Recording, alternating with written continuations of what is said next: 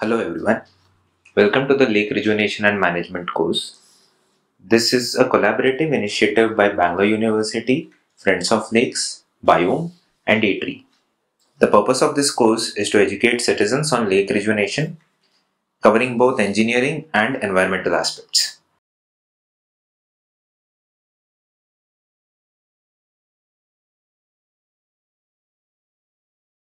Happy learning.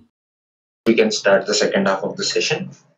So our next speaker is Mr. Girish Parthasarathy. Good afternoon all.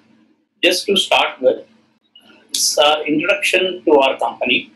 I am from Rohini Project Management Consultants. We are established in 2005 and we have been doing many different kind of projects, right from buildings to lake regeneration as well as commercial, hospitals, healthcare, everything. So today's topic more focusing on the aspect that the construction sequence in building the lake assets.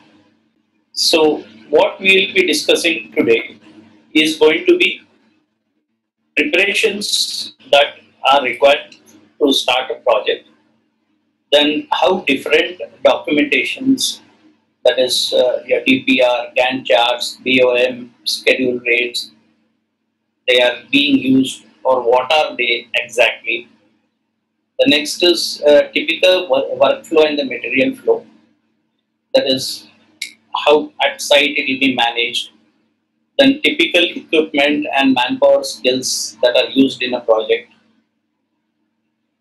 Then you have checks and the tests, and as well as I'll be showing you some standard checklists which we make use of during certain activities, along with how the estimation of the material is done.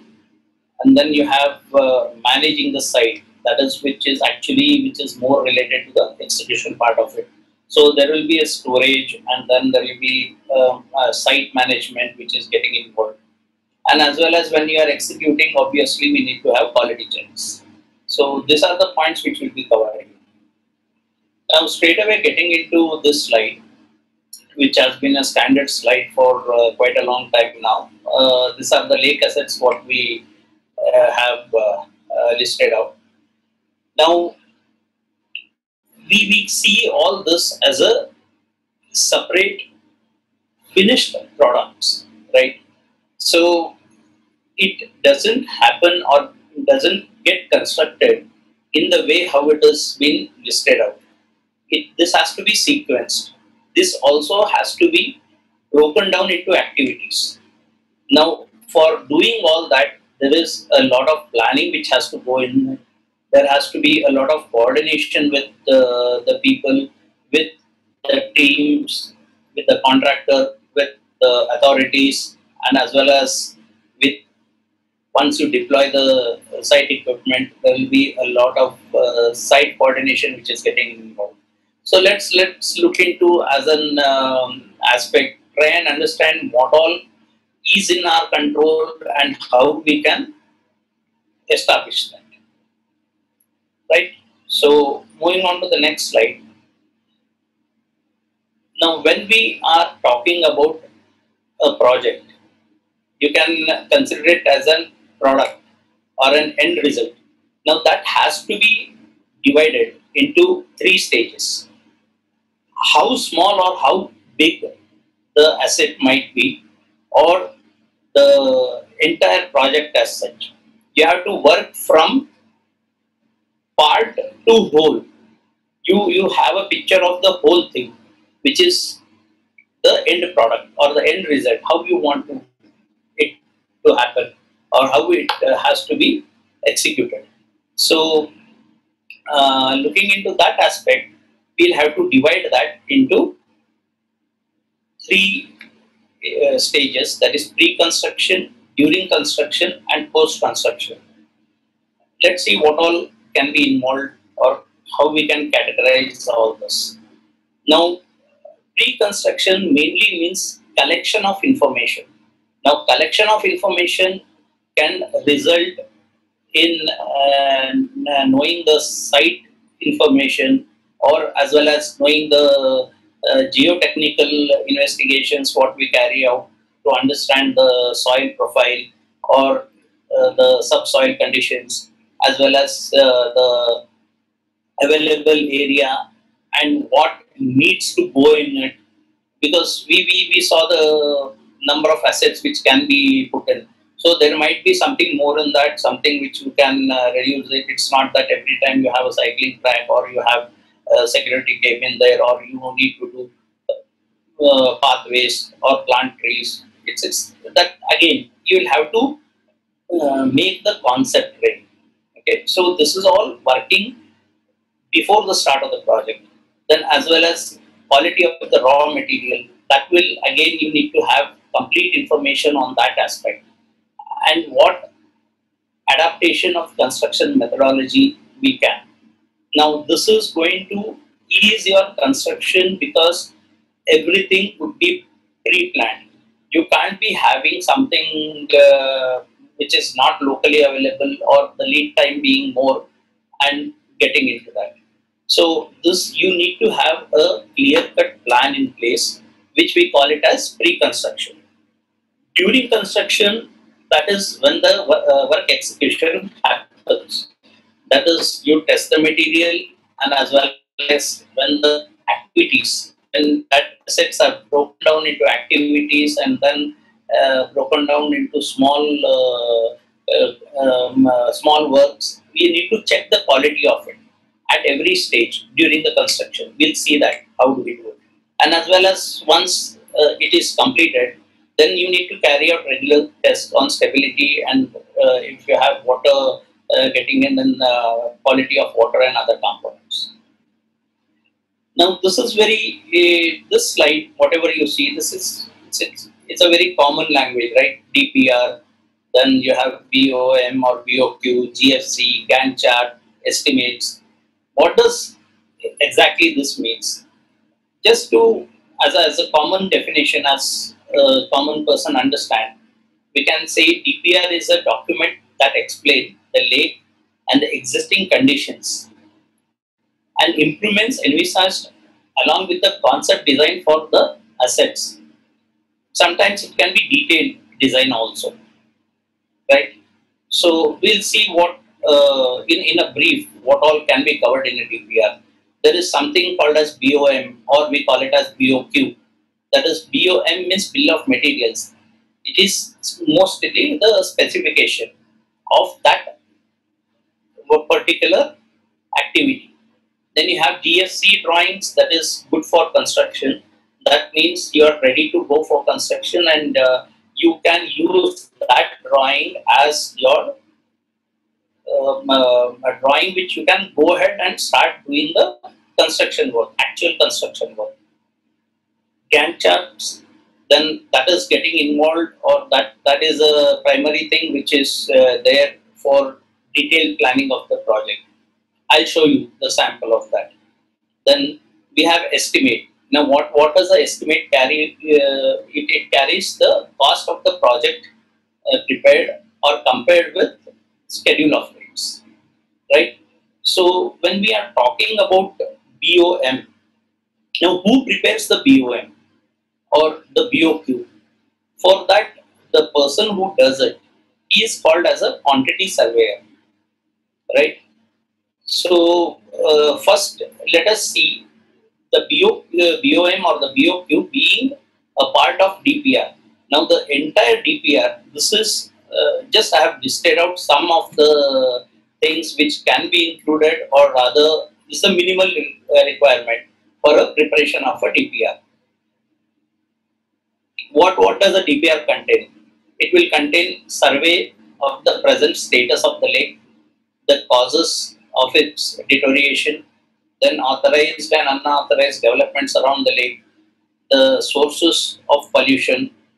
You have quality of sewage coming to the lake and lake water, silt accumulated in the lake, activities carried out in the lake area and its surroundings, condition of the lake area, social impact and concerns, requirement of recreational facilities around the lake.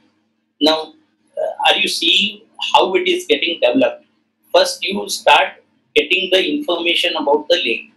Then you talk about what are the pollutants, or what are the possible areas from where the lake is getting, that there are the sources, right? So that has to be addressed. Then what facilities you want when you regenerate a lake, or you want to build a new assets in the lake. So requirements have to be frozen. Then you have methodology to adopt and improve the lake. Then formulating the essential components required for revival and maintenance. And obviously, when we talk about all this, financial implication for revival and its maintenance.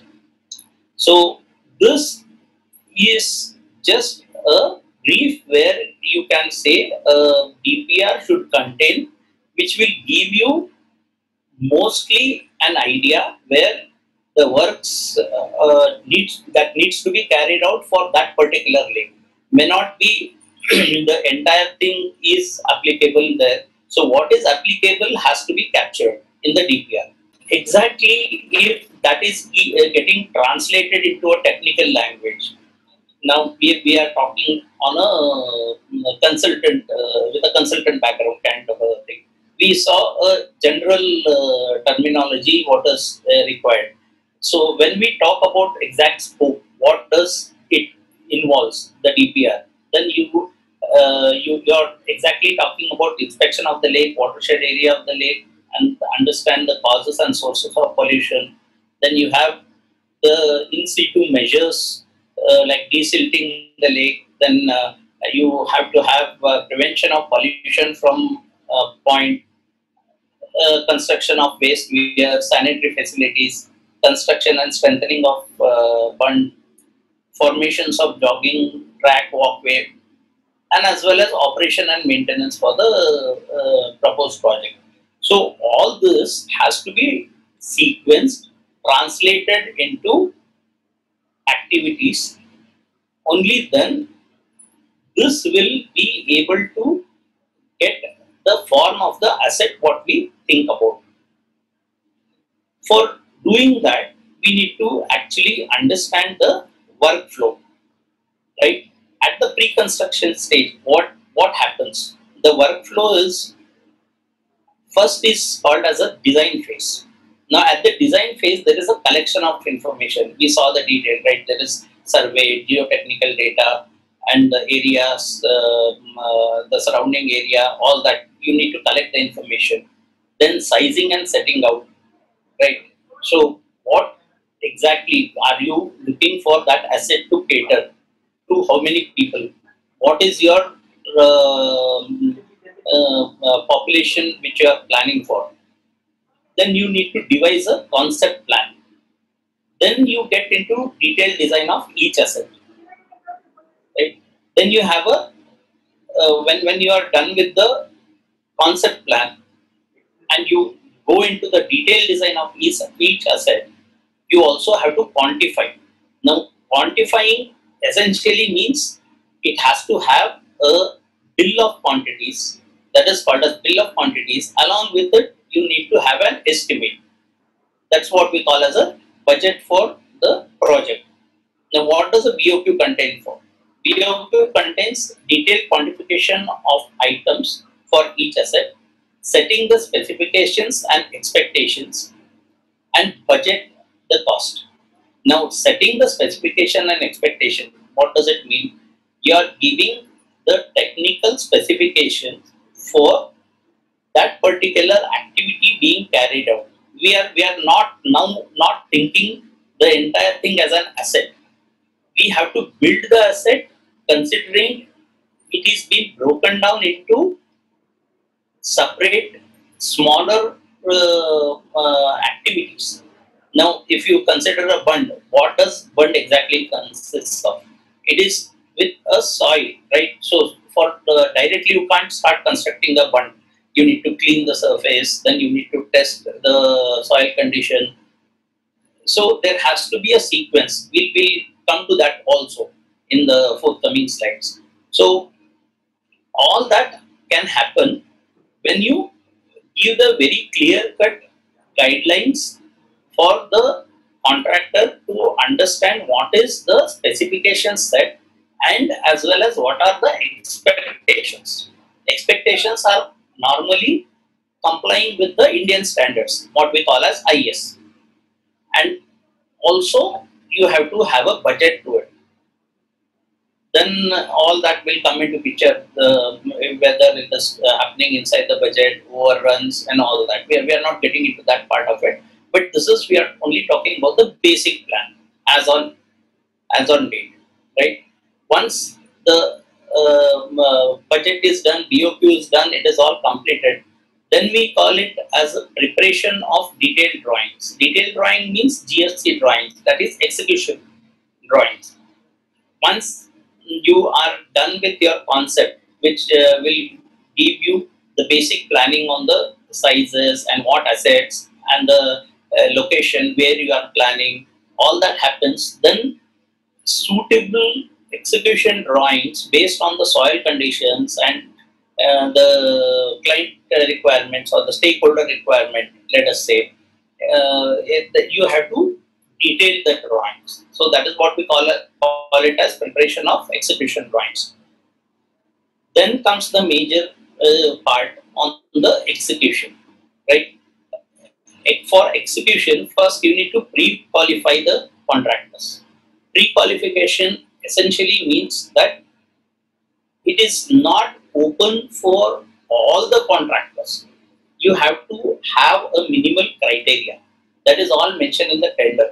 When there is a tender being floated, so the contractor should have so much of experience, this much of engineers they have to deploy.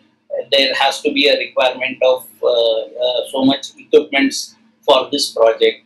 So there are different criteria based on the resources, based on his turnover, based on the timeline, and based on the contractor's availability, right? So based on all these factors, we pre-qualify the contractors. Then for the pre-qualified contractors, there are tenders being floated. You have the negotiations, then you do the finalizing the contractor, right? So when we talk about BOQ, we will just understand, this is just as a some more additional information. We need a quantity surveyor. What does a quantity surveyor does? What are his functions? So basically, he is a person who manages and controls the cost within the construction projects. He does the measurements. This is during, pre, during, and as well as at the post. Right? Pre means estimate. During means while during the execution, for doing the building. It's not that it's the same quantity surveyor who does it. It will be, the name is quantity surveyor, but it will be done by different stakeholder. First, estimation might be done by the party who is going to take up the work. The contractor will do at the time of execution, right? Then you have estimations. The quantity surveyor is also responsible for the costing, even for the valuation, for filling the tender, and ensuring that there is cost is minimized and the value is enhanced for the project. So how does measurements happen? Just to give you an insight on that, each asset is broken down into construction material wise. Now if you take let us say as a sill trap can be made with concrete, right? So it's not direct concrete. You have to do excavation. Then you have to do the base formation. Then you have the steel. Then you have shuttering. Then you have concrete. So these are all the construction material or construction activities which are already listed in the bill of quantities, right? So that measurements will be quantified by this quantity surveyor. So that is when it will be called as a bill of quantities. Each asset will be broken down, and I have shown just as an indicative format. For example, you have serial number, then you have description of work, you have unit, it might be in square meter, cubic meter, running meter, then you have the numbers, then you have length, breadth, the depth, height, you have the quantity to be calculated, and you have any remarks you can do it. So such detailed measurement sheets of each activity is prepared. Then it is subtotal for that particular similar specification, and for that you have a technical spec which is written, and you take a rate format. That is then accumulation of all such small activities or description of works is called as bill of quantities. Then you have the what does the quantity surveyor does? The next is the cost of building the raw material in the finished asset is calculated. Okay, that is what is called as an estimate. Once the bill of quantity is done, then it has to be moved on to the cost part of it. The contractor will quote for it, right? Then you have the rates. For some, there it's not that every time the entire things can be captured in the bill of quantities, or based on the site conditions there might be certain additional items which will creep in, so that has to be analyzed. All that is a function of a quantity survey. Then contractor should and will claim the measurements in line of with the drawings and actual works, right? So basically, you have everything measured. A quantity surveyor is a vital or an integral part of the entire operation, because he is the one who is going to take through the project in measurement wise.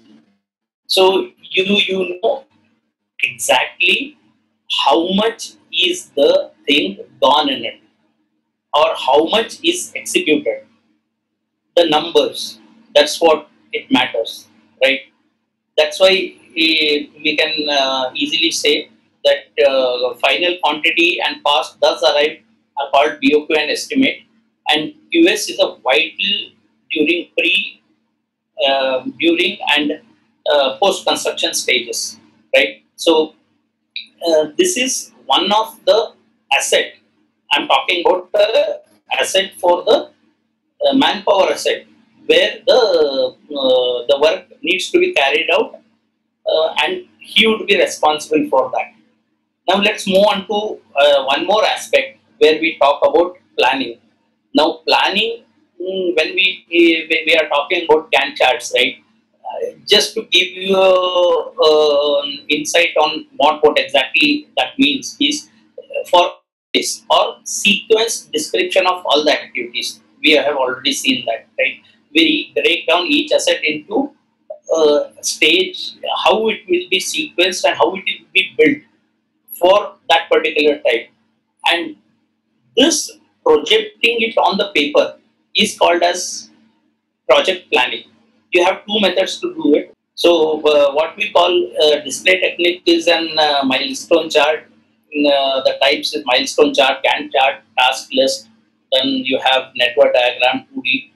Analyzing is critical path, critical chain, PERT, resource leveling, and schedule acceleration. So what we'll focus is mainly on the Gantt chart. Now Gantt chart is something like this, right? Coming back to what exactly we were talking about, right? You have the entire list broken down. Now, for example, you can see this, right? Preparatory works by the contractor. You have site mobilization, deployment of machinery, then marking of the bund and the foot bridge, then trial makes. So basically, we are breaking down the direct or indirect activities for building that asset, and we are supposed to give a duration to it. This is all getting planned. We are talking at pre, right? So this is very vital. Please understand this. Every aspect, you have to have such Gantt charts. Microsoft project. That's what we do in all our across all our projects. So the thing is, if you consider one asset, for that you need to first get the drawings, then mobilize the resources for that, and then you get into building it. Building it again, you have to break down that activity. So everything is broken down. You have a planned start and planned finish. Once the contractor is on board, it will become baseline start and baseline finish, right? So the baseline is frozen. Once the execution starts, then we start seeing it as actual start and actual finish. You have a percentage complete to that and a percentage work complete. There might be certain activities which, for example, you can see activity number 23. Okay, it was not complete. So we have just set 50% of that work being completed. So this way we can monitor the project. And in case there is a disconnect between the baseline and the actual, so that is also being projected, right? So this is a very vital tool on the planning aspect. BOQ is something which is for the estimate. Quantity surveyor is a main person handling that. This is related to planning. Now continuing on the workflow for the construction. Once the contractor is been finalized, right? We left it there, right? Once the contract is finalized, then the contractor has to mobilize to site. So there, the handing over of site will happen. Then joint recording of conditions and levels, right, of the entire area. Whatever is the initial levels, what conditions it is, so that will be done. Then fixing the look ahead plan. We saw it in the planning, right? So what next? Basically, whenever there is work happening, the question should be what next, rather than we wait till see what is going to happen, right? What next should be the question, and we have to plan it earlier than the contractor for him to be guided properly, right? That what means agreeing on the sequence of operation, right? This is all we are still talking about mobilization and all. Now the actual work starts, which is of entirely contractor based, that is execution. He will be responsible to prepare the construction methodology for each asset. Then the monitoring has to happen, right? The field execution by the contractors, then quality of material and safety checks, testing and commissioning, then maintaining daily records, certification of bills as per IS, and approval of stakeholders. So basically, why I am giving you this construction flow is all this before anyone hits the site, right, to start the work. All this has to be done. It is very, very important. So if in case so much work is already planned, then there will not be surprises during the execution. May it be we don't have a budget to do it, or we are not able to complete the work because of unforeseen reasons. It might be resources which were not planned properly, or let us say there was not so many people mobilized. So there will be a lot of things which will not be in control. So knowing all this, we should be having all this plan in picture, right?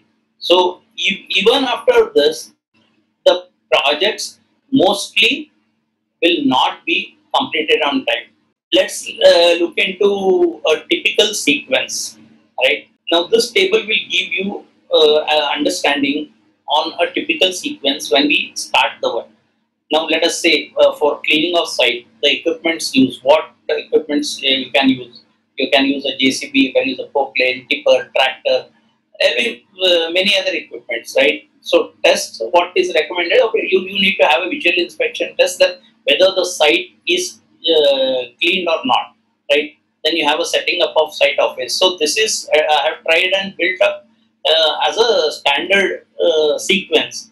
How when you approach a lake, when you start the lake work, how it will be done.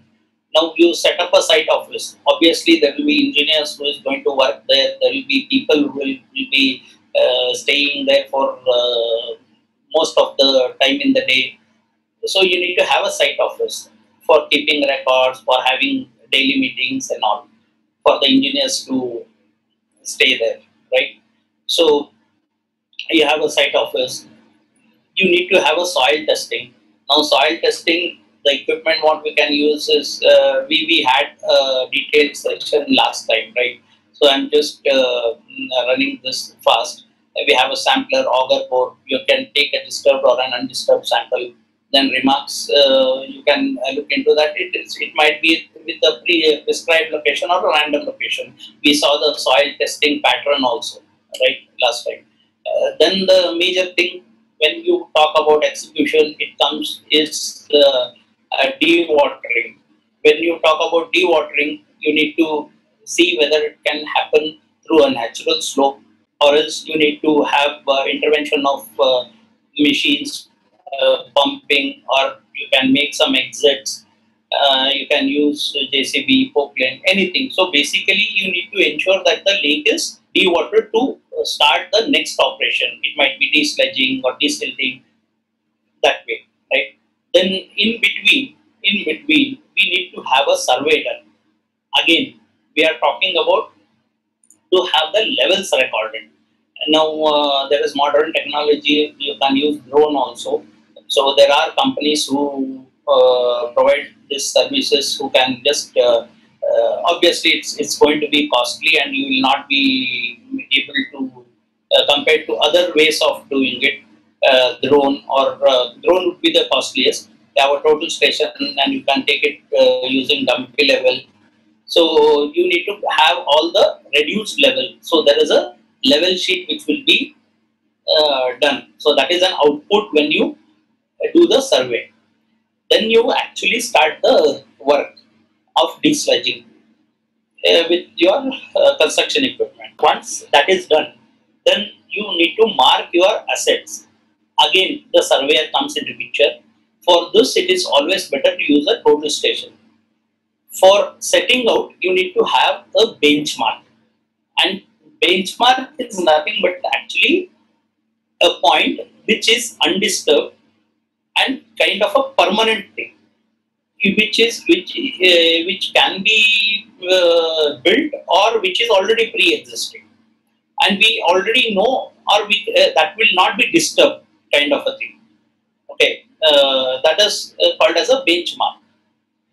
Then you start your bunt construction, then your sill trap, waste weir, inlet and outlet. So you have diversion of sewerage line.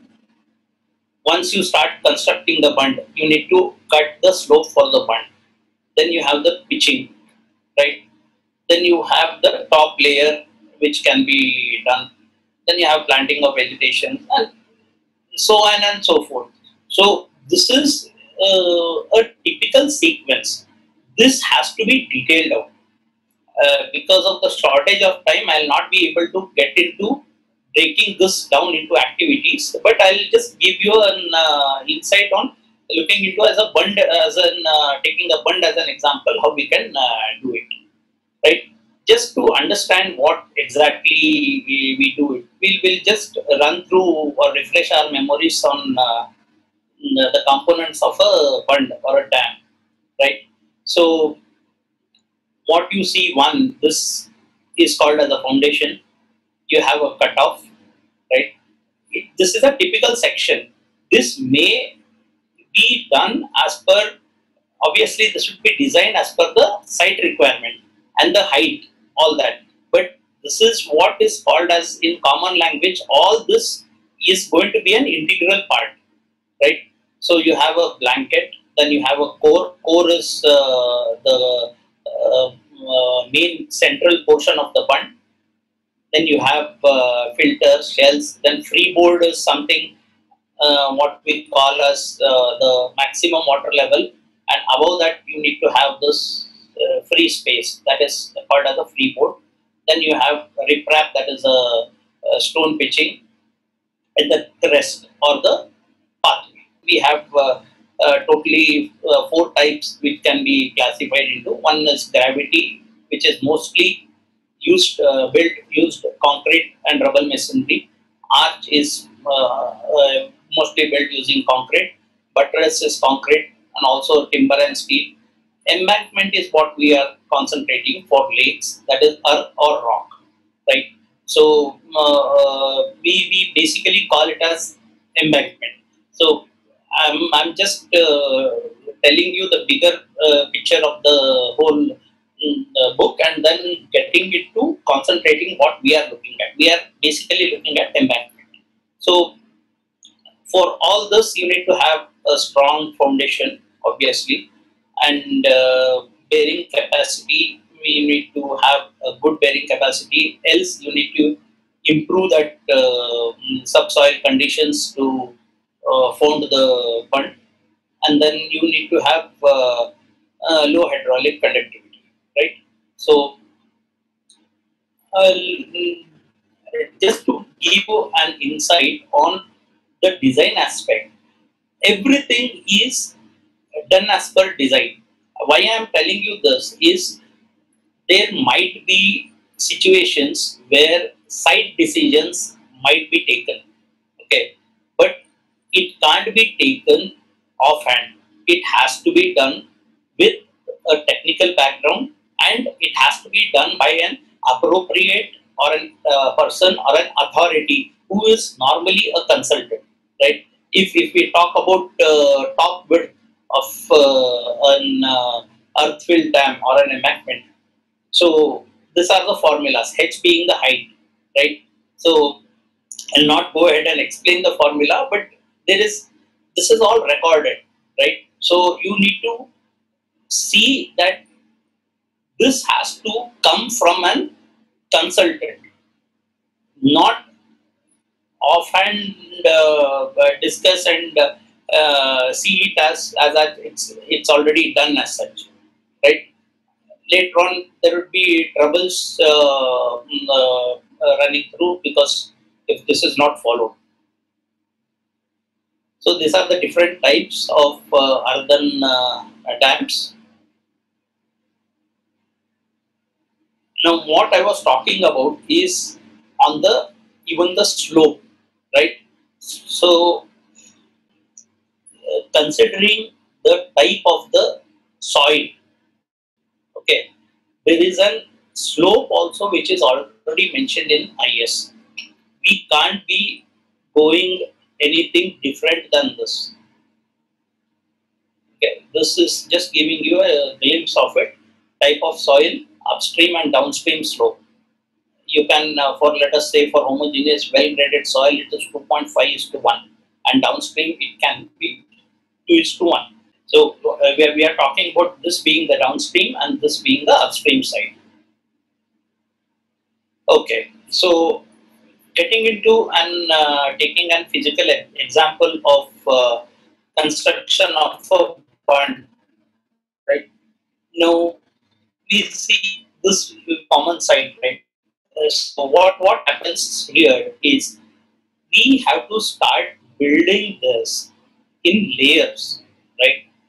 And use an appropriate equipment to compact it. Now, a bund is a trapezoidal.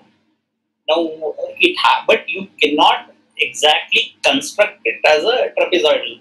You have to construct it something more and then cut it. You are seeing the second photo where the slope is being cut. So the bund is built in layers. It's compacted, and then it is being cut to the required slope using machines. Then you have the stone pitching for the entire length or wherever the consultant has prescribed up to the freeboard length. So we'll get into a bit more of detail of construction methodology of a bund, right? So what exactly we do is, first I'm talking about think we have done the survey, the land is cleared. Then what needs to be done? First, inspect and test the surface of the proposed location of the bund. So you need to take soil sample, look into the bearing capacity, and do the tests. Now, what tests? How it will be carried out? In future slides, we will look into. I can't run the construction and the tests together. I will run the tests separately, that we will explain it to you. So once you inspect and test the surface, let us say the test passes, then we start building the bund.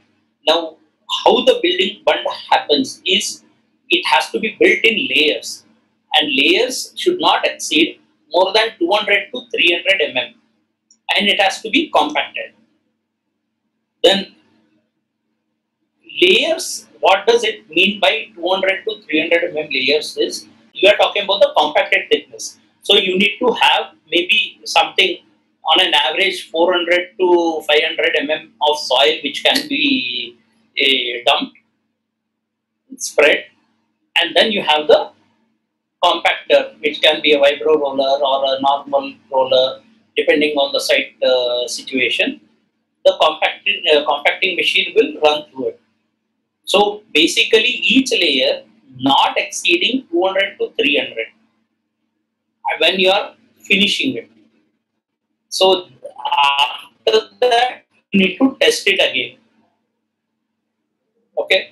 Now for that also, you are required to ensure that the basic soil which you uh, use for construction of the bund is again tested, right? We saw many other soils, right? Many soils which gave us different kind of compactions, and what can be used, what can't be used. Something like, well graded soil, uniformly graded soil, we have gap graded soil. So you need to ensure all this. All this is not visible to the physical, to the naked eye. There are tests. When you carry out the test, automatically you will get the results. Those results will guide you whether it is compacted or not. Now, what do we mean exactly by soil is being compacted? Soil compaction, it can be achieved using static or dynamic force and manipulation of soil. Static force make use of dead weight of machines to apply downward, right?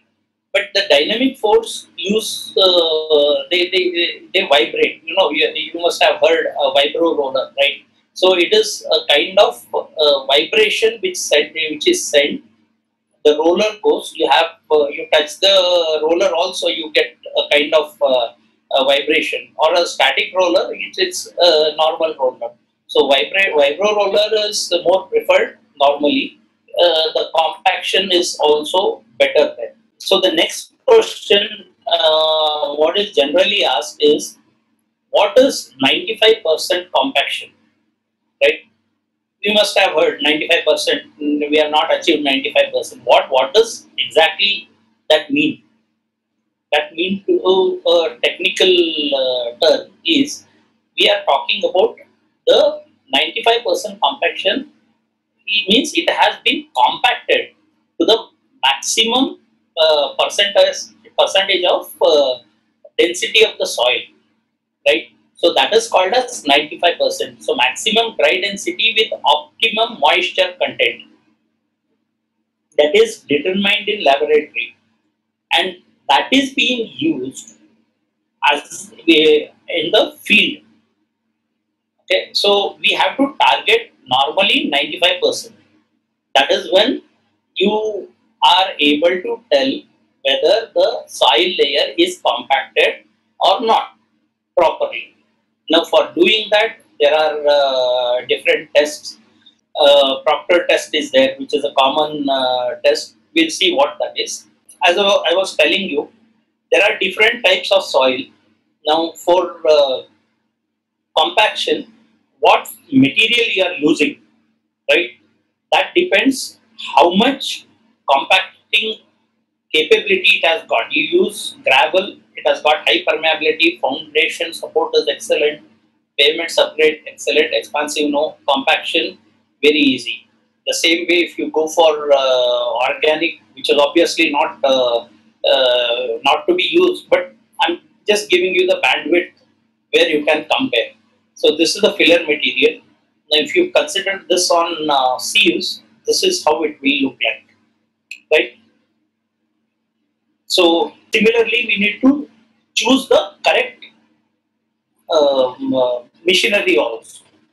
Now there would be different kind of machineries, rammers, vibrating players, rollers, ramax. So for the which soil, what is recommended, I have just given you a snapshot here. So you use vibratory rollers.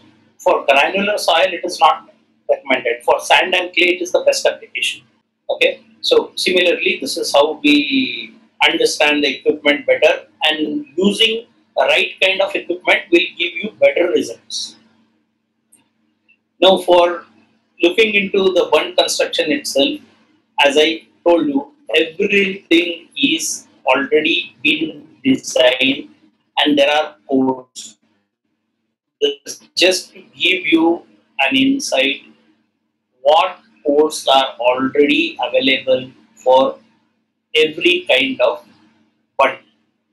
We can refer to all this criteria for design of small embankment bunds. Then you have for a slope. Also, you have an IS code for a drainage system and rock fill bund. Also, you have an IS code. So there are so many IS codes which are already written and in place. A designer uses all this to do the design. So guideline for freeboard requirement for embankment dams. This is the IS code. Okay, you can see these references are 95, 93, 94. So since long time we do have it. This has to be used correctly and has to be executed. Now comes the actual execution, right? So we have to set a correct guideline to the contractor. Now, what a contractor needs to do when he comes to the site, right? When you see the site, you need to do again. You start doing the minimal planning. That planning would consist of site location and surrounding. That surrounding needs to be studied. Local conditions, site related. I mean, their exit and how it can the vehicles can move. All that needs to be seen. Then you need to have a proper dumping yard, and then if you have a sludge removal, desludging which needs to be carried out, approval for that needs to be taken by the authority, which can be done where it can be done. So that is also a vital thing. Then within the site, way of movement of construction equipment. For that, you need to have an internal road system which will guide vehicles. It might be tippers, it might be poke lanes, and all that. You need to have ingress and egress. Then you have to have a perfect or a planned material storage yard. For building a bund, you need to have soil. Then for building pitching and all that, you need to have stone. You need to have a cement. So steel yard. All this has to be planned before you start actual work. This will give you an organized way of working. You need to have space for dewatering. Commencement of work is in which direction? I mean to say, which is the start point of the work. Obviously, you cannot start near the gate, right? You have to start from the far end and then come. But then you can work in parallel, right? If you have space, you have equipment, again based on the resources, you can commence the work in two directions, approach towards the road and complete the work in a much faster way.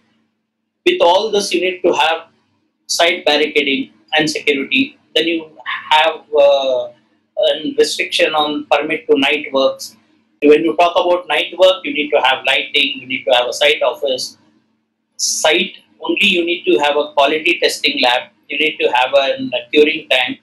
And with the point number 15, equipment washing bay. This is what we as a PMC always advocate, because when we talk about lake, there is a lot of soil and things which get into the construction equipment, and when it is coming out of the site for going towards the dumping yard or for any other matter, the roads are also getting spoiled.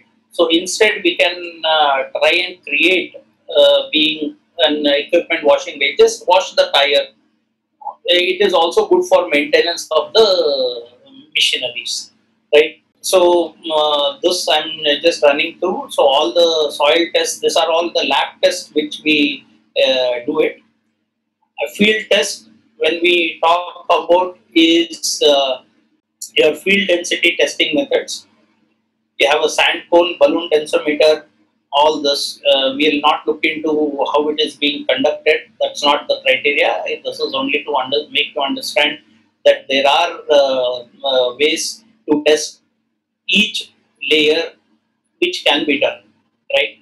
So if you use a sand cone method, the cost is going to be the lowest, and likewise it increases. Now, if you want to have an hand test, it is a quick method just to understand whether the moisture density, how it can be calculated. So you need to just squeeze it. Then this is what we do it, but we have never thought about it, right? So if it is the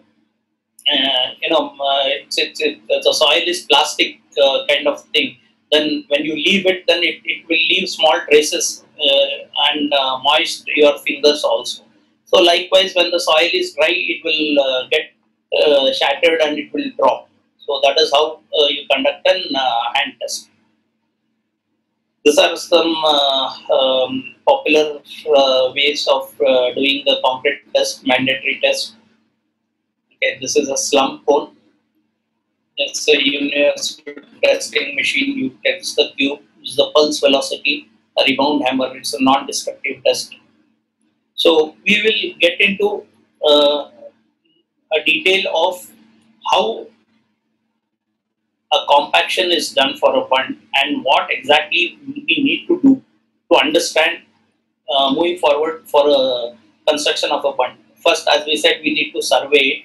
Then you have submission of any approvals required, temporary road diversion if required.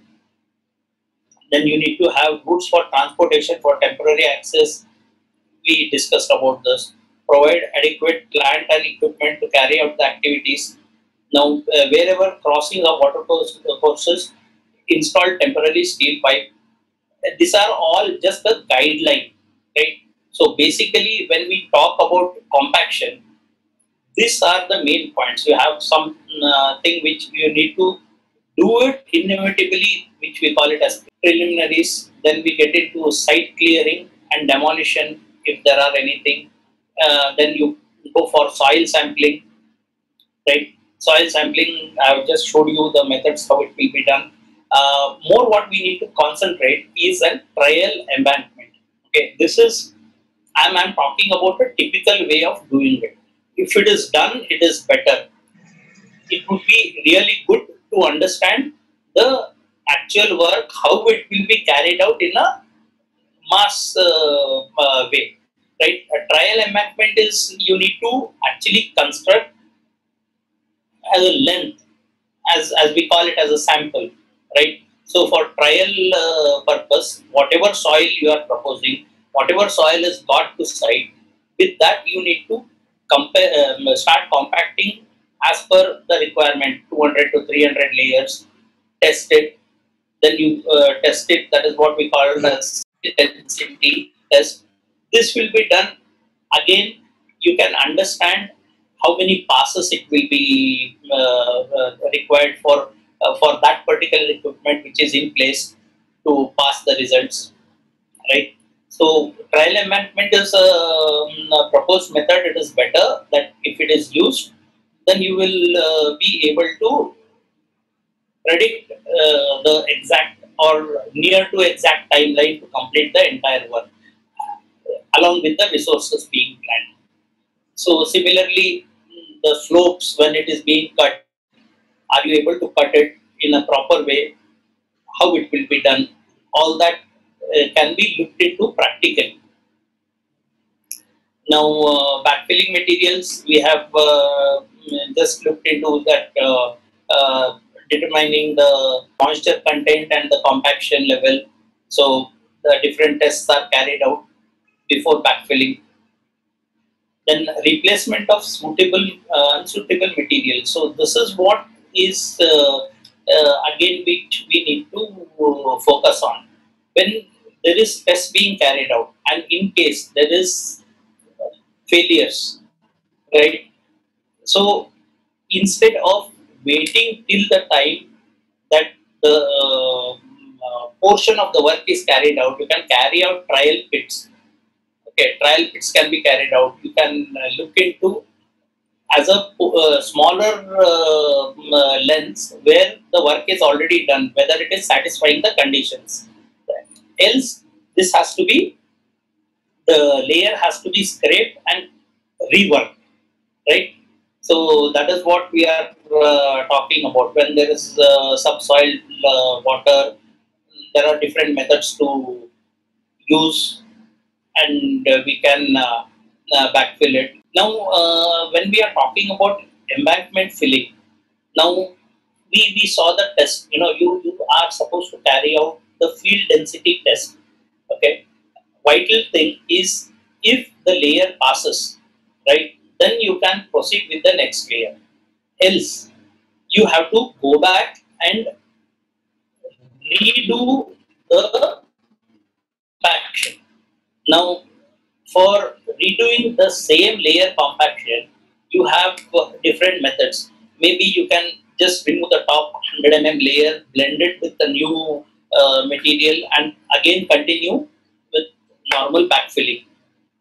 But again, you need to test it, right? So testing of that particular construction material has to be very much neatly done without any stoppage, right? So this will be an cyclic process which has to be carried out, and has to be carried out for all the layers. So coming on to let us say a conclusion kind of a thing, we are talking about integration of a lot of things here. Okay, you have construction equipment, that's basically the resources, construction equipment, material, you have contractor staff, everything, right? So exactly, you need to have suitable construction equipment. You have to have compaction machines.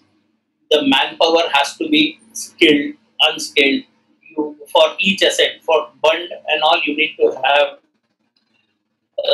machineries. And for building some construction, it has to be masons. For fabrication, it will be fabricators. Then you have electricians, plumbers, all that. Now, for monitoring all this, you need to have a correct contractor staff, right? So, which will contain of project manager, engineer, supervisor, machine operators, skilled and unskilled people, everyone. Now, when we talk about having an agency in between the stakeholder and the contractor, it is always recommended to have a project management consultant who can function doing all this and many more things. Because the vital thing is integration of multiple activities and resources. Now, there will be situations where the sequence has to be set, the timeline matters. Okay, it will also have to monitor the cost. Then you have to do the tests. So all this can be monitored by a project management consultant. Now we'll just run through what exactly the contractor needs to perform. Is each activity to be divided in form of activities. Each activity will have a different checklist.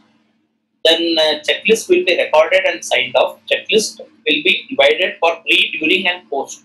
Monitoring agency will bring the deviations in terms of finishing, quality, etc. to contractor notice. Now just to I am just breaking it down. We are talking about checklists here. Okay, so I'll just share you one sample checklist. Yeah. Okay. When we talk about checklist, okay, so there has to be activity checklists which will be carried out. Now, this is a typical checklist what we use in projects. We have the name of the project, client, and all that. Then we have this checklist is actually we are talking about excavation. I'm giving you an example of excavation. Now, for every activity, there has to be pre, during, and post. This is pre. Pre means record before commencement of excavation. You have the this is what we use as this Dumpy level where we calculate the reduced levels and with reference to the benchmark, and all this is maintained in form of a data, right, before starting the excavation. So this will give you a guidance level before the contractor actually starts the work.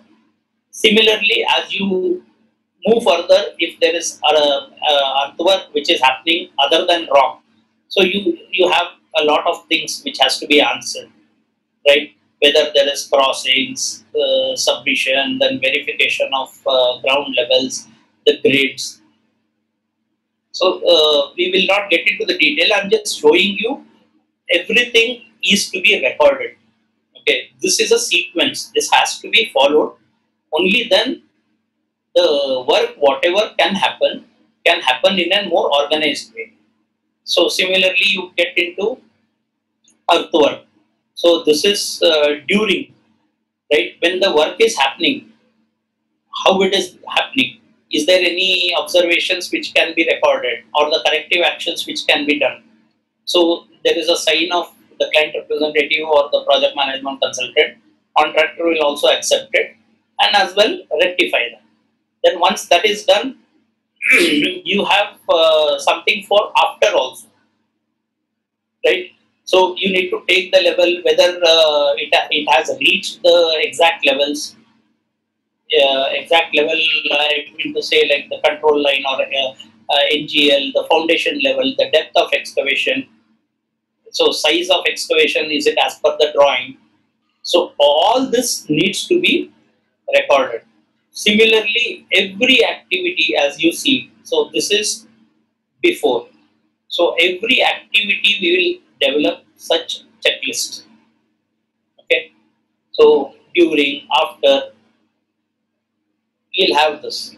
Now along with this, what I want you to look into is, this is something what we call as a daily progress report.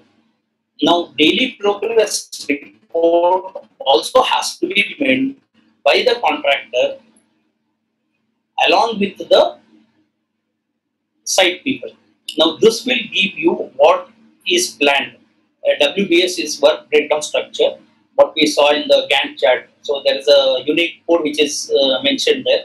So, you will have the weather condition, you have what activity, what is the unit, what is the quantity in, now for example, excavation, it will be in cubic meter, quantity in BOQ. Now, planned quantity, then cumulative planned, then quantity executed, cumulative quantity executed. So what you are planning for the day. Now, how much is it with reference to the BOQ quantity? How much is actually executed? By end of the day, that is again calculated. And how much is it percentage with respect to the cumulative plan? So planned versus actual, you have the percentage. If there is any shortfall, now what shortfall, how it will be mitigated. So all this. So what are the resources is used? Is used JCB, tippers, batching plant, vibration, compressors, dewatering pump, the other materials what is used. So this will all give you a clear cut picture on how the contractor will maintain the record, and you can again easily fall back in case of any discussions or as we call disputes, right? So coming back to this thing, so as we saw in the checklist, we tell them it has to be rectified. Again, it will be tested and okay. Contractor will submit daily reports. We saw that. Similarly, we have weekly and monthly reports also. I'll just show you that format also. Yeah. So this is a typical report. I'll not get into the detail. I'm just showing you the summary. This will give you the entire project summary, what it means, what the summary will actually contain who is the architect, all the details. So project at glance, then you have the highlights and the major decisions.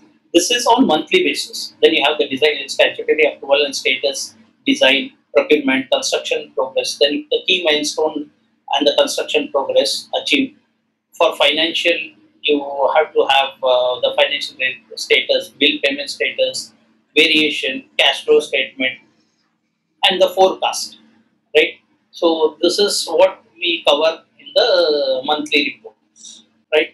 So looking into all this, I would sincerely say that in case there has to be an asset being built, it has to be divided into activities. Each activity is already well documented, well tested, and has been specified in the construction language.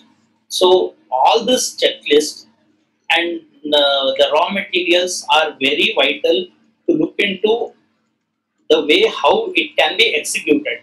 Now, putting all this into together, that it will take a final form of the asset, right? So, based on this, when there is an execution being happening, it is always required that there is a monitoring agency also. The monitoring agency, we call it as project management consultant, which is very vital. And this is our perception that they are very much required for the project to ensure the project is being done in the specified or timeline, in the way how it has to be executed, sequenced, and as well as complying with the specifications what has been already laid.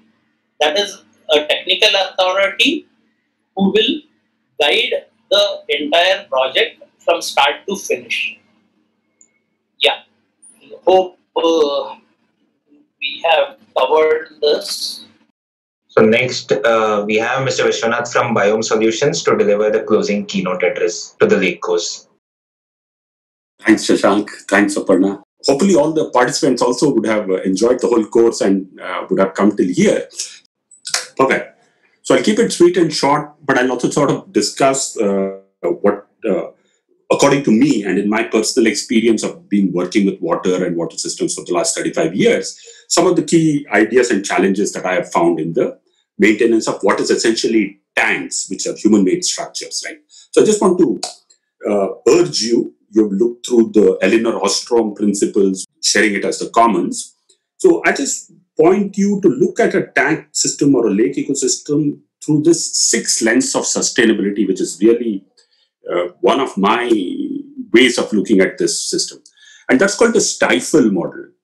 It's a social lens. Let's put a social lens on it. I'm sure that it's been discussed with it. Let's put the technical lens. It was discussed in great detail. The institutional lens, the governance lens, that is. The financial lens. How would the finances be sustainable? And that's really crucial, both in terms of capital investment, but also operations maintenance. The legal ecosystem, the legal sustainability. How is the legal protection given to the lake and to the entire ecosystem? And lastly, as a consequence of the social, technical, institutional, financial, and legal, you'll get environmental sustainability. So this 6 lens model is a good way to look at the lake and tank ecosystem, according to me. The history of the tanks, which is the lake ecosystem, is really old. This is from Bangalore and the inscription stones of Bangalore. And my friend R.L. Uday Kumar, who works a lot on it, has put up this poster and has given it to me to use it. Notice that Agara, one of the lakes in Bangalore, is dated to 870 AD.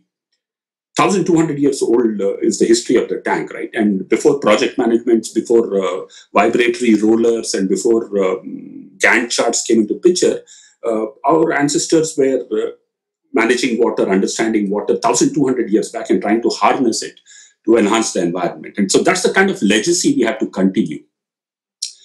Also, some legacies which have impacted the tank and lake ecosystem. One of them in Bangalore has been the famine. 3 years of famine in 1876 to 78 rendered all the magnificent 1,000 lakes of Bangalore dry. All the 1,000 tanks went dry, the wells went dry, and more than 100,000 people died in the city alone. And that's when the city forefathers said that the tank system perhaps is not sufficient to become reliable water suppliers. Mind you, this was not even piped water supply. You were just going to the tank and drawing water. That this was no longer reliable if drought hit us for 3 years continuously, right? This sort of scenes really did affect them. And so therefore, they moved to a river. So the shift from the tank and lake as a system to depend upon for drinking water and domestic water was abandoned as early as 1876, 1878. And they moved and built a reservoir called Hesarghatta on the river Kaveri, which then became the source of water and continued to do so for a long, long time till the 1930s, using steam engine to bring water. So the relevance of tanks and lakes in city ecosystems has faced a challenge as a drinking water supply from quite some time, from 120 years, and we should learn from that history, right? And we know that the cascading tanks, one feeding into the other, is a natural hydrological construct. It's no genius of our ancestors, but the fact that the tanks themselves on their own cascade and then end up as becoming a river or a chain of tanks. Right? So some practical aspects of tank construction and how it went about. And now I just want to show you and share with you some figures, right? So and photographs. So here's the beautiful Arkavati River, and it begins with a tank. Now, is a tank the first of the dams to stop the natural flow of water in the rivers? Something that we have to ask ourselves, right? Because the protagonists of rivers and the free flow of rivers would, in theory, object to tanks being placed in them. These are the conflicts that are needed to be managed. But the tanks themselves are anthropocentric and serve a purpose of farming and agriculture, as I come to you. The ecosystem of the tanks also deals with rainwater, surface water, and groundwater, and of course, soil moisture. All 4 are connected. All 4 layers of water are connected, including atmospheric water, right? So the water vapor has to condense, fall as rain, and then cascade down as streams, be dammed and become tanks, infiltrate the groundwater and become well water. And the soil moisture continues to be the provision for crops and for the crop growth. So when we look at tanks and lakes, let's look at all the layers of water, right? From rain to groundwater when we design or conceptualize it. So nice to see. And so this is the kind of water spreads that human beings have made. To keep in mind that if you don't have a percolation tank, and if you have a tank like this full of water in the hot arid climates, evaporation losses are stunningly high. 1.5 to 1.8 meters of water can evaporate in a year, whereas the tank depths are usually around that only. In nature, regularly, tanks would dry up. So that was the nature of tanks. They were never full throughout the year. They would usually full for 3 to 6 months, something that we need to remember. And they were also silty at points of time. The silt was as appreciated as the water, because for agriculture, you needed the silt for the paddy fields and for the command area to be fertilized well. So people welcome the silt and the water simultaneously. And once silt is no longer appreciated because we don't need it, we think that it's silting up our tanks and lakes. How do we deal with the system? Where do we dump the silt? Kind of challenges that Vartur, Bellandur, and other places are facing, because silt transportation then becomes a contracted business and it becomes really expensive. Yeah, something to remember. The link of the tanks and lakes with livelihoods. The fishing nets you see here are put by the fishermen, but the fishermen themselves introduce commercial fishing into it. They bring in the European carp and they bring in others. And all the fishing activity now in our lakes is not natural fishing, but commercial activity. So how do we imagine and deal with fishing and livelihoods in our tanks and lakes? Something to ponder over as we go ahead. With this beautiful waters, and you see the still waters for fishing. And remember that fishing was in challenge to the use of water by the agriculturists, because the fishermen needed water in the tank, the agriculturists needed water in the command area. And there was always a balance that had to be struck. You saw the construction of the bund, but this was also done sort of through local knowledge by shaping the bund in a particular fashion and making sure that it had this kind of stone covers to prevent erosion, right? Which was done naturally. And that's the Kodi, the overflow where the water overflows, and you would have studied that. And this was really a grand festival when the Kodi overflowed, when the wasteware had an overflow, like you see here. Matter of great celebration, as you saw that. But the level of the ware itself was a big challenge. How much of land would it submerge behind, right? How much of water should a villager hold on to, and how much should the next village get waters? So tank ware construction at the height of this Kodi or this wasteware, it's a very elaborate exercise in rainfall patterns over 10-20 years, and the sharing of waters between upstream and downstream tanks. And it's no easy matter to arrive at the genuine height, right? Because you have to satisfy the demand of the village, but you have also to satisfy the demand of the downstream. How do we arrive at it? Big challenge even now, right? You would have talked perhaps about the Nirugantis, the people who distributed the water from the Dalit community, who are responsible for understanding how much water is there in the tank and make sure that the water is distributed equally and equitably amongst all the command area people. And these are Nirugantis from a tank in Kolar. And the festival of Gangamma, which was part of the lake ritual, annually, whenever the tank filled up, there would be a respect paid to the water goddess, and she would be appreciated in the tanks, right? And this beautiful cultivation of paddy. And sometimes people get upset that you're growing paddy in a dry, arid area, but tanks were generally used for paddy cultivation. They were not used for millets or for any other crops. The command area of the tanks was used for paddy cultivation. And there are glorious scenes, even in Kolar and Chikballapur, if you go now. Lovely to see paddy fields like this. And it's the imagination of a Bali or a Java when you see it. These terrace fields are worthy of visiting and appreciating and seeing what's happening there. Right? So in a hard, rocky landscape, water in plenty and paddy growing thanks to the tank irrigation system, it's a joy to behold. Though the gendered approach of labor, the kind of hard duty that women were forced to take, is then again a social question as to whether we should encourage that or not encourage that, and how should we deal with it, right? Women are essentially the major workers of the paddy fields, so gender question comes in. But then you see this rice cultivation, and it's such a beautiful green site. And then when it is ripening, right now, if you go in some tanks of Kolar, you see the rice ripening all over. This is harvest time.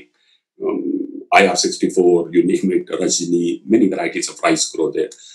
The tank command area also needed hard rock places for the rice to be winnowed, right? And we sometimes don't think of it in that fashion now. But if you don't have that place, you cannot winnow the rice and collect the seeds and take it across. And if it rains, then you're in big problem when the rice is ripening. And the ecosystem of surface water, groundwater, and paddy cultivation is it's such a wonderful sight to see in all these places. So when tanks have been desilted and rehabilitated, you've seen that groundwater tables actually reach ground level and artesian conditions, like in this well in a tank in Malur. And this is from last year, 2020. Right? The heritage of the tank was also the heritage of the well, because the well provided the water for drinking with those beautiful dry stone pitching and what you see there as steps for you to go down and pick up the water. And this was drinking water coming in through filtration systems, which was the earth as the filter, and the tank was full, in which it came here. So simply glorious. This tradition and architecture has been glorious. Tanks were also providing water and forage for those who did not own land.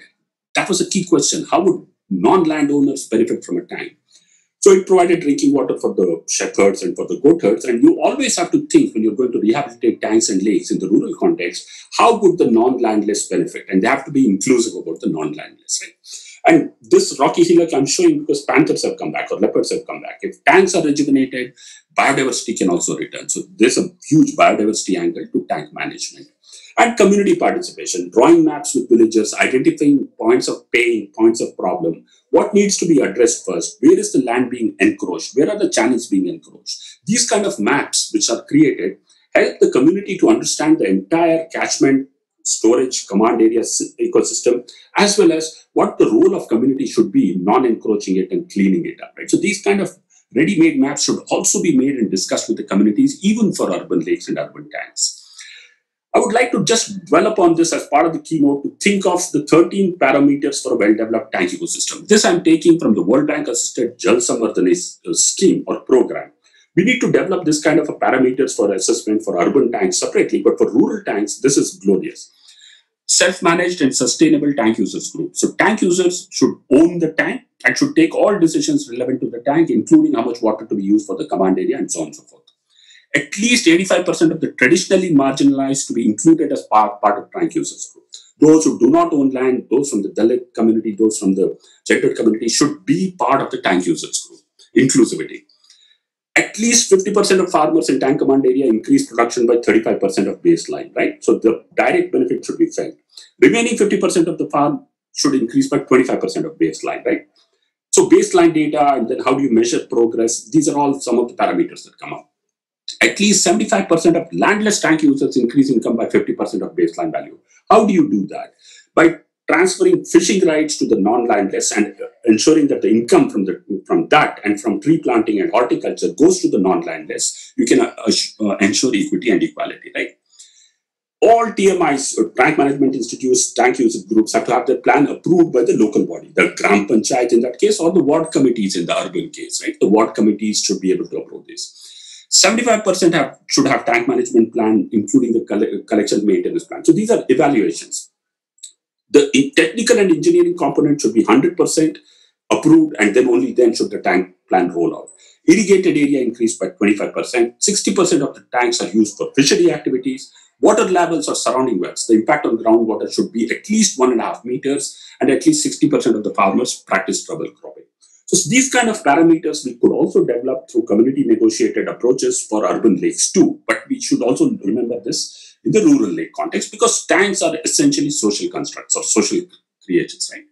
And in the last point that I want to leave with you is that in the nutrient-rich urban areas, what happens is all inland water bodies wants to become land.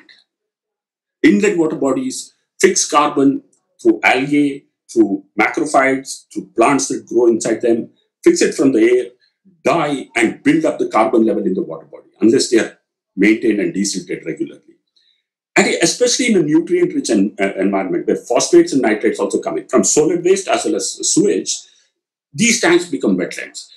Are we ready to accept them as not water bodies, but as green biodiversity space, which are doing the job of cleaning the water, but are full of diverse kind of native species of wetlands and native species of reptiles, mammals, and birds, is something that we'll have to ask ourselves. Otherwise, we'll spend tremendous amount of energy and monies to keep them as water bodies. Yeah. So just wanted to share these brief thoughts with you. Thank you for listening in, and good luck in your journey with all the knowledge that you have picked up, and hopefully you'll see positive interventions in our ecosystem. Thank you very much. Thank you, sir. So I'll be inviting Mr. Nagesh now to talk about the way forward. Thank you, Shashank. Just to conclude, actually, just a look back at the course. We had 15 faculties covering 26 topics, covered under 11 themes. What Mr. Vishwanath actually talked about the different lenses.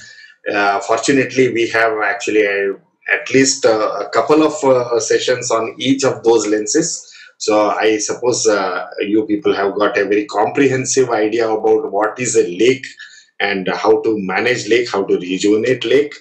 and various different problems raised during that by different groups across the country. And so we had a very good time, I hope.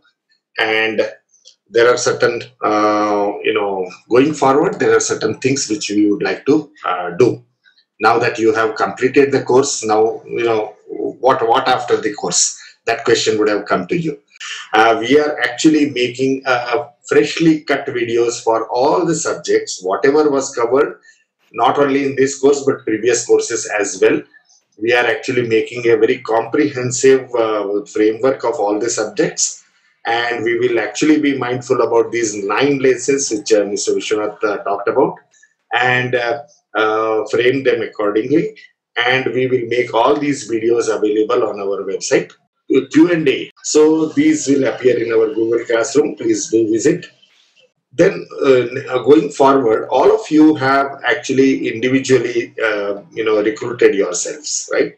But what we would like to have is make groups amongst yourselves, preferably locality based, or you get associated with other larger groups nearby. Those who are far flung in the country need not worry. Actually, we will reach out to you and allow you to become groups which are associated with us, and we will have regular exchange of ideas. And if you have any doubts, then we will actually act as single point of contact for getting your doubts cleared through the topmost experts in the country. Fortunately, Bangalore is actually very rich in such experts on various aspects of lake management and rejuvenation, so we can actually tap their talent to get you the right answers actually. So this is what is lies ahead. And once you make a lake group, if you want to make lake groups, then also we can help you out in how to approach that process itself. And we have several projects which are there in pipeline. We will be making announcements, so please stay in touch. Thank you, sir. I'll invite Dr. Inayatullah to deliver the vote of thanks. Yeah, thank you, Shashank.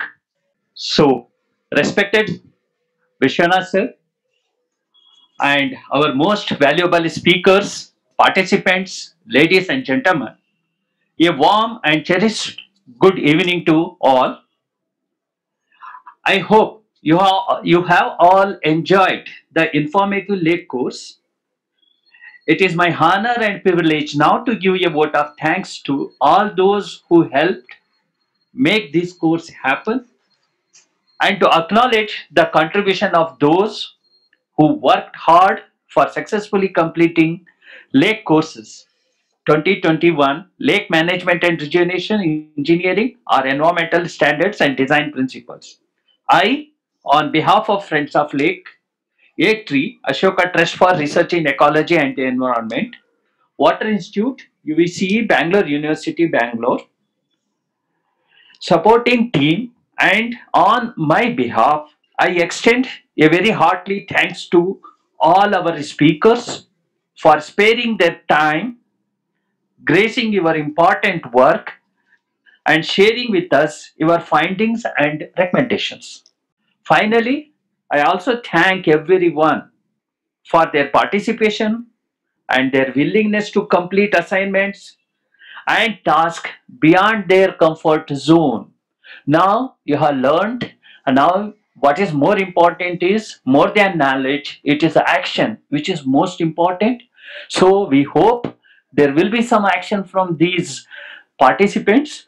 We once again we thank all of you, and I thank the organizer for giving me this opportunity. Thank you all.